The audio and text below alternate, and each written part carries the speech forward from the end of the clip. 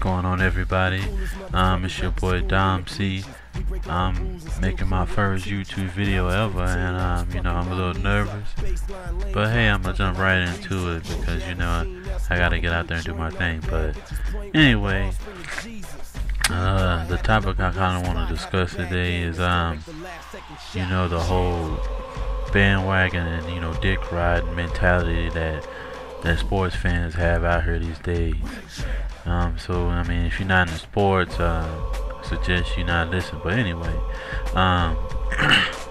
pretty much since like the NFL playoffs is getting ready to start next week, and we got all the college footballs, bowl season and NBA seasons all underway.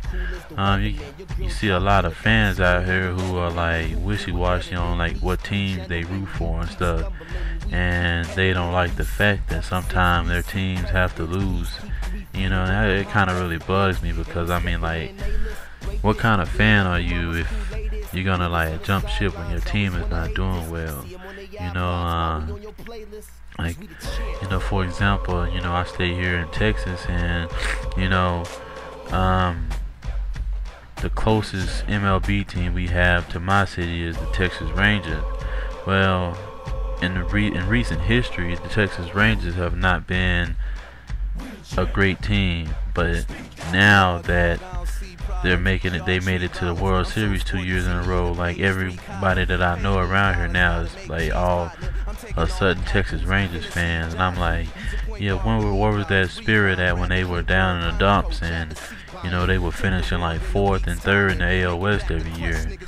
And people do the same in every sport. You got the Miami Heat, Dickriders and Bandwagoners. You got the Clippers, and who else? The Mavericks.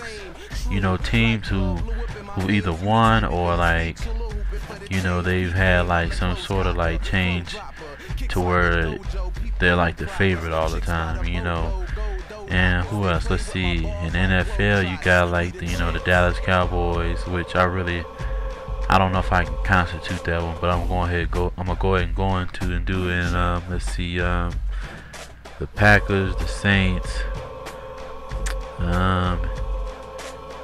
the Broncos, because the whole Tim Tebow thing popped off or whatever, stuff like that. But yeah, that just really bugs me that people that they can't stay with one team. They have to be what's cool at the moment. I like the Baltimore Ravens and the Boston Celtics and the Boston Red Sox. So I mean, like, and the whole Boston Red Sox, that's another team that people bandwagon. Like, I liked them way before they even won in 2004. I've been liking them for a long time, and as soon as they won, since they won like so close together, everybody is all Boston Red Sox fans, and I'm like, yeah, get the fuck out of here, bitch. Where were you at when they were finishing like 3rd and 4th in the AL East every year? So,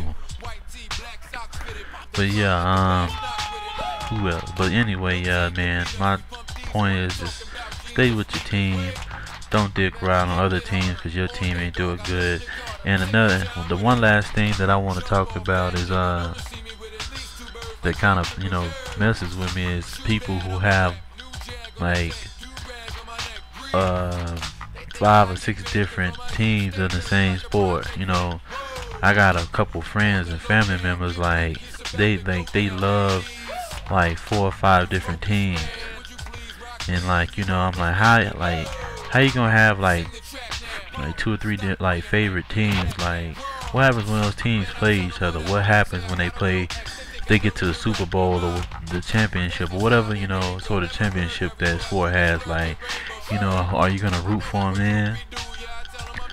I got a friend at work. He roots for the Pittsburgh Steelers and the 49ers.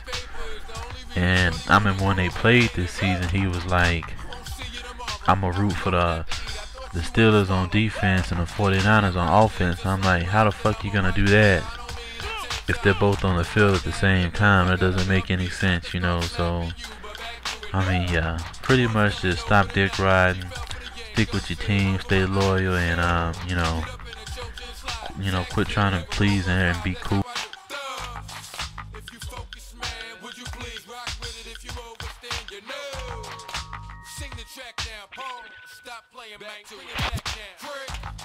I keep the bump out, fuck the beat, jump out when I need